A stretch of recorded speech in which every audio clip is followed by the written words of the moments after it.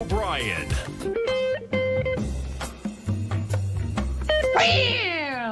Welcome, folks. This is Tom O'Brien of TFNN.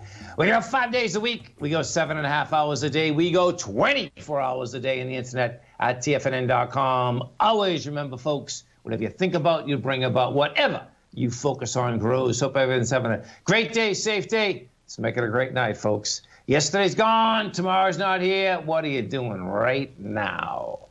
Market-wise, let's take a look at it out here. We have the Dow Industrials down 152. You get the NASDAQ up 3. S&Ps are off 28. Gold contract down $32, trading $18.96 an ounce. Silver off a buck, $24.26 an ounce. Light sweet crude up 85 cents, trading $40.28 a barrel. Notes and bonds. A 10-year note up 10 ticks, trading 139.07. The 30-year up 26 ticks at 175.06. And King Dollar.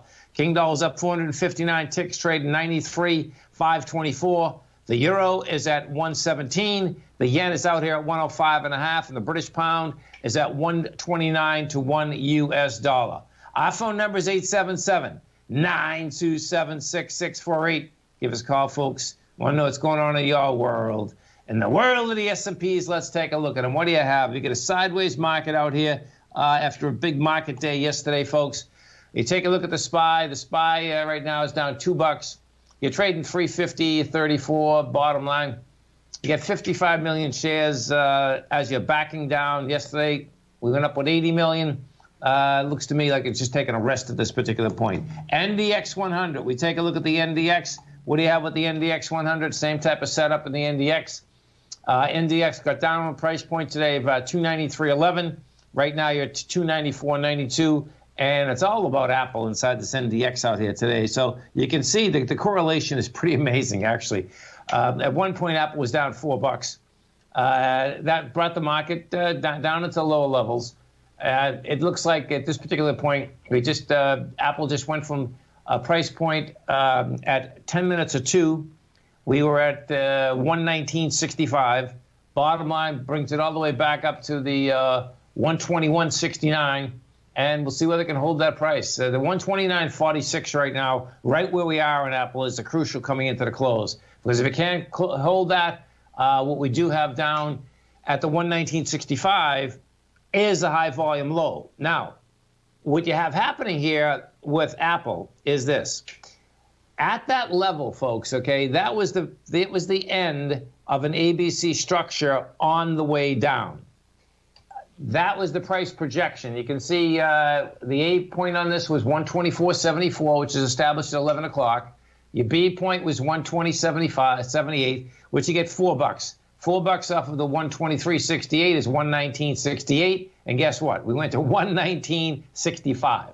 Now, that being said, what ends up happening is that when you come down like that and you do have a high volume low, the probability is that you can get back to that level. So this is why this 121.46, when you are looking at Apple, is so crucial.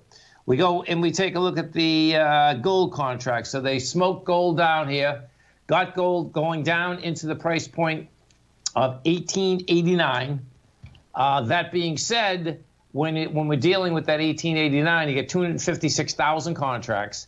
Well, we're going into, let me just pull this up here so you can see this. If you can put the chart up, Al, I can see the charts. The charts are coming across. If you put the, on 923, folks, okay, the bottom line is that you came down here with 412,000 contracts. Today, you come down with 256. So bottom line is that you are coming into that area. You do have lighter volume when you're coming into that area. And this is going to be all about the good old King Dollar. As we go over to King Dollar, what you're going to see out here, folks, is that King Dollar caught a bid out here today. It looks like the bid is going to hold. Let's just see.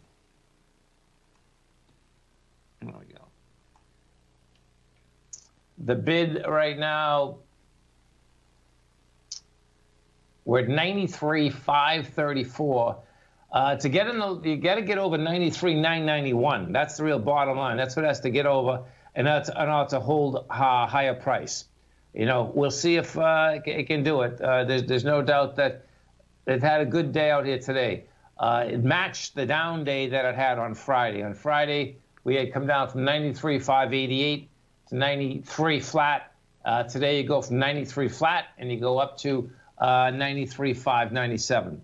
Some of the higher volume equities out here in this marketplace. This is going to be a light volume market again. Once again out here today, we have Apple is the big dude out here. Apple right now is down 270. You got Carnival off 115. Citigroup is down 214. Now Citigroup came up with numbers as well as J.P. Morgan. Numbers weren't bad, but bottom line is that the market didn't treat them well. You get Tesla is up 430. Wells Fargo is down 88 cents. You get Walt Disney up 423. Let's see what's happening with Disney. Disney got quite a bump up here today. Okay, so Disney, look at this. Yeah, Disney got some action going here. So what was this all about?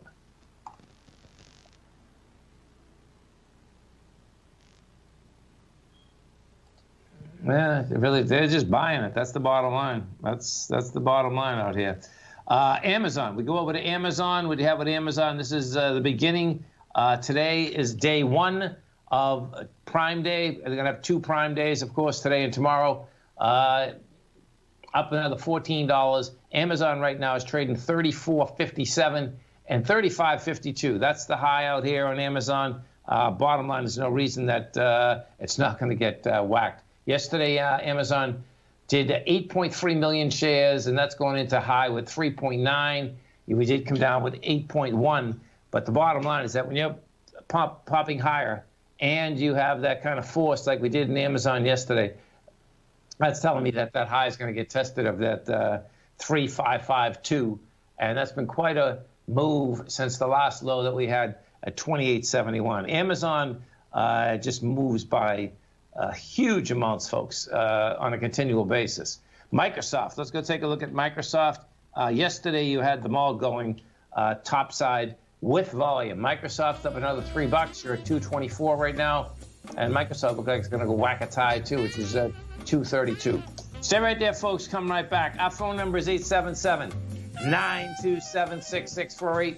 We have the Dow Industrials right now trading down 140. NASDAQ is up 18. S&P's down 6.